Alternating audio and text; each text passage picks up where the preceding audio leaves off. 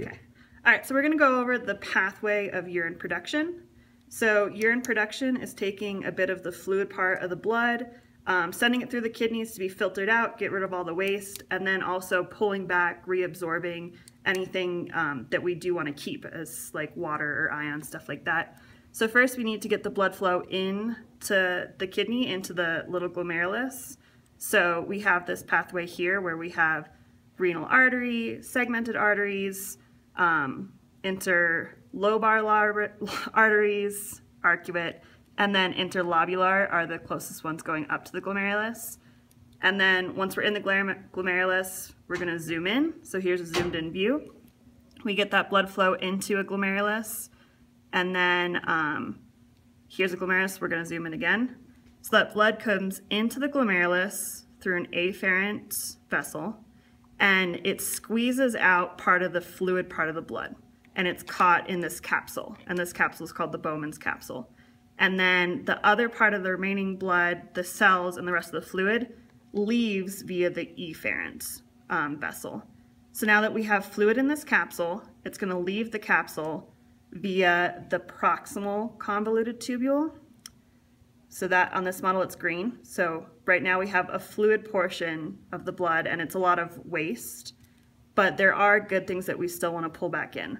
So we have proximal convoluted tubule, goes down the thick descending, then we have the thin descending, comes back up the thin ascending to the thick ascending, and this loop is surrounded by blood flow right here. And this is a continuous blood pathway, and this is where we pull back any material that we want to keep. We pull back water, we pull back ions. So by the time we've reached the end of the loop here, everything that's left is just waste, stuff that we're going to get rid of.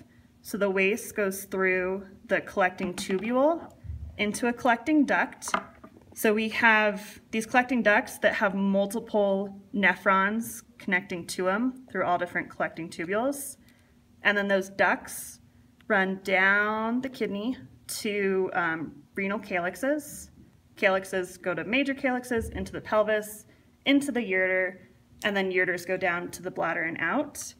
So once again, those structures, starting, blood flow goes into the glomerulus. We squeeze out the fluid. Fluid exits via the proximal convoluted tubule, which would be here.